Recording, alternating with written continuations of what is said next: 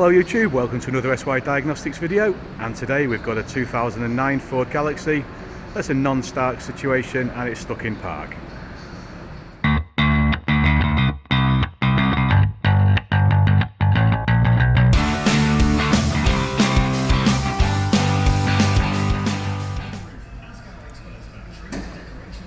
So what we've done, I've spoken to the customer and there's no previous history with this vehicle. It's never played up before, it's been pretty much faultless. It just happened the other night. He called roadside assistance out to it. They've had a quick look at it. They managed to communicate with it at the time, pulled out quite a few fault codes. Unfortunately, as you can see in the next bit, we can't communicate with it with the systems we've got, and we've got the snap-on machine, we've got launch, we've got Ford tool. I use 4Scan as well. So just to confirm the issue, straight away engine malfunction, and sometimes when I turn the ignition on you can briefly sometimes quickly see transmission malfunction, because this is an automatic and it is stuck in park as well, but that's not an issue. It also comes up sometimes saying Immobiliser malfunction.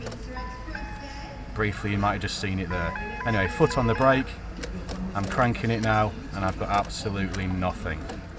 So what I'll do, I'll just show you now that I can't communicate with the vehicle, and so we're going to start from basics, sit down and have a think about which way we're going to go, yeah, and take it from there basically. So what I'll do next, I'll plug the diagnostic machine in just to show you that, and then what I'll do, I'll plug the CAN bus breakout box in there, and let's see what we've got, and let's take this in a particular direction.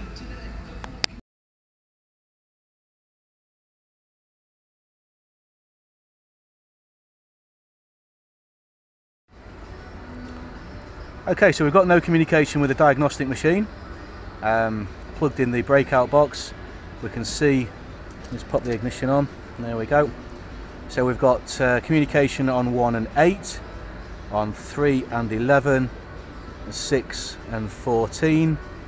We've got a ground on 4 and 5, and a permanent live on 16. This is all straight to the diagnostic socket itself. So as far as the vehicle is concerned, we've got some communication CAN-wise, but as the diagnostic machine won't talk to the vehicle, I'm going to head towards the checking all the PCM out, because as far as I'm aware, I may be wrong here, but IDS communicates initially via the PCM to get all the vehicle details and then goes from there. So I'm just going to go and look at some wiring diagrams now and take the job further. Okay, so we've got no communication with the engine control unit. Doesn't seem to have any power outputs at all or anything like that. Just a quick check here. If it goes lightly into the front of these sensors, and as you can see, I don't have any 5-volt feed at all at that particular sensor, and no doubt the same here. So my hand's just blocking the multimeter there. If I just lightly go on the front, I'm not actually going down the pins, just touching the front of them, and as you can see, I've got nothing there. So I've got no 5-volt reference feeds to any of the sensors. Also, let me just move the camera. If I was to test the air mass meter as well, which is a 12-volt feed directly off one of the fuses, it's dead as well. So we're looking at possibly now an ECU failure, or an ECU supply or ground issue, or possibly even CAN bus. So we need to take this diagnosis further again.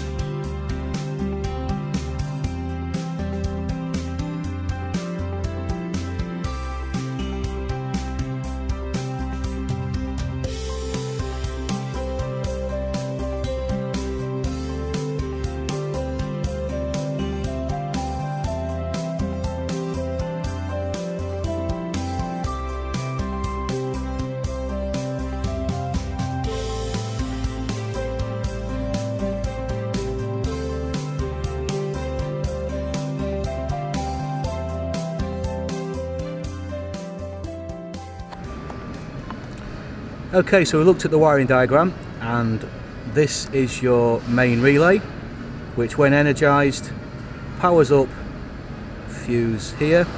So the ignition is on. This isn't being energized, so it powers this fuse. As you can see, we've got nothing on it. This is a powered feed from the relay. This fuse here is a permanent feed to the engine control unit. And then we've got various fuses here, here and here, which power turbo solenoid and air mass meter as well. So we've got nothing coming out of this relay at all.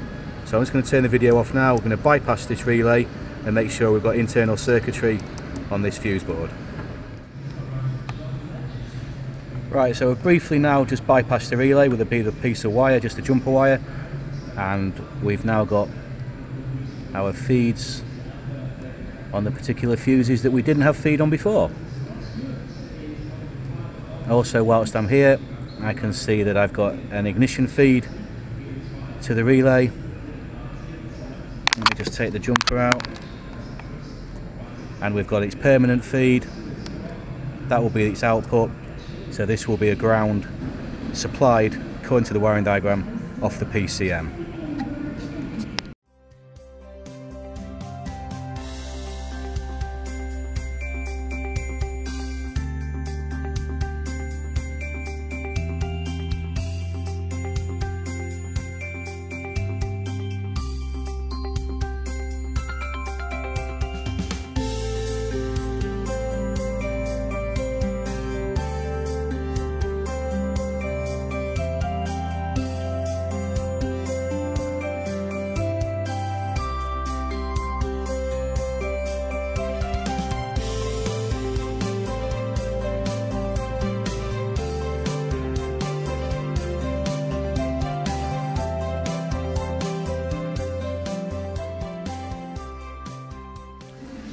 Okay, so by the power of TV, YouTube, whatever you want to call it, I've took the arch liner out, the wheel off, and the ECU lives in here.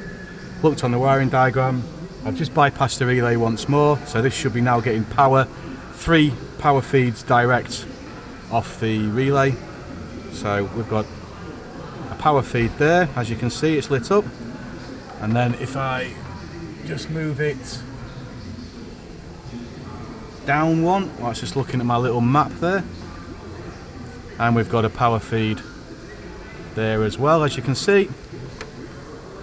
And then move it in one,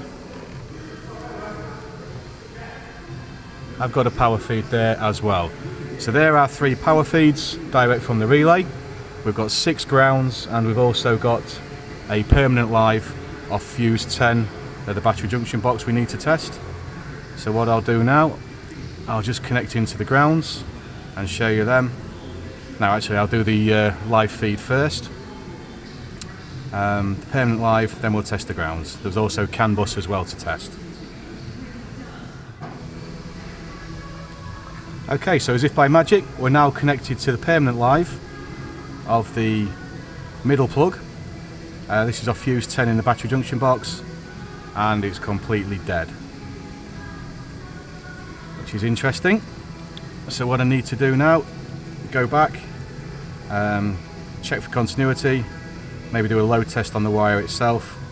What I'm going to do, I think I'm going to bypass this if this is the case. If it is a broken wire or a high resistance, bypass it, and let's see if we can get a communication and hopefully a start on the vehicle.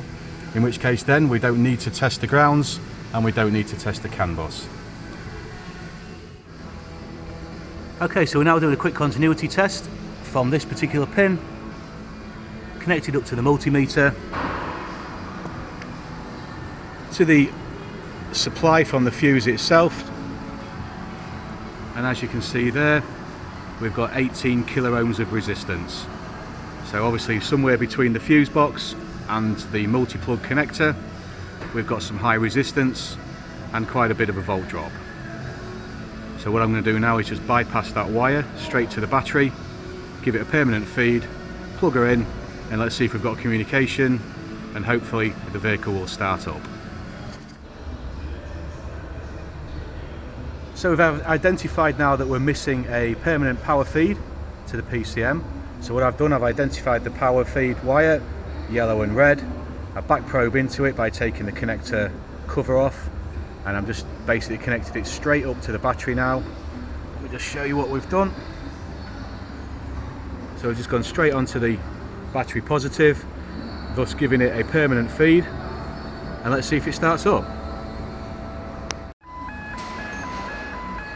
Okay, so we're back inside the car now. The dashboard's going crazy because I'm not in park. Let's pop the ignition on. That's quite a good sign to start with. It doesn't say engine malfunction. Foot on the brake, and straight away it starts up. So that's good for me. I reckon that's a fix. What I need to do now is find exactly where this wire is corroded or broken.